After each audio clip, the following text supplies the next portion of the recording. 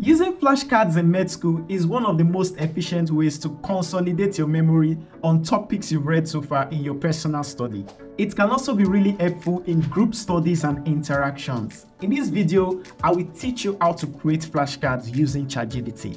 Just stick with me to the end. So right now, I want to talk about using ChatGPT to create flashcards. By the way, do you know what flashcards are? This is actually a GIF I got online. Maybe you've seen maybe a student or one of your colleagues in class. They will have a kind of a collection of different cardboard paper, and then they will write out questions in front of the cardboard paper, and then behind the cardboard paper there will be answers to that question. Those are flashcards actually, so you can have a number of them. These are an engaging way of learning. So maybe you're in a group of, you read with different students, group study. You can actually inculcate flashcards in medical learning. So you can write out questions and then the answers at the back, and then you can do it in form of a game. So this was a GIF kind of explaining that in case you've never seen what a flashcard. So the girl writes here as a question written in those different card box, and then behind it you have the answer to the question.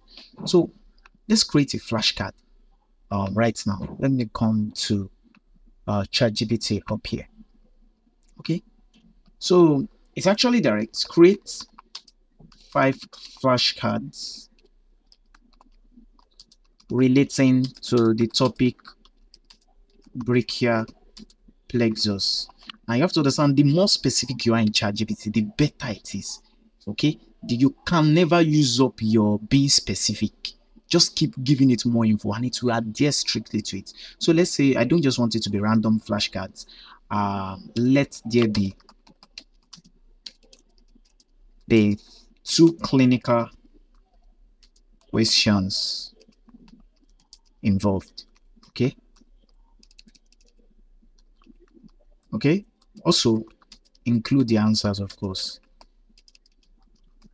Just talk to it like your friend, and that's how I've been using ChatGPT for the past few months right now. Their answers, and then let's type on. Okay, so bro, come up with what we have. Let me see what you've got there. What have you got? ChatGPT, of course, it's doing it already. Flashcards usually come in bits of questions and answers. Okay, so what is the origin of the brachial plexus? The answer will be at the back. So you can use this to create your game. People usually struggle with coming up with flashcards. Just ChatGPT, you can create hundreds of them with just a click.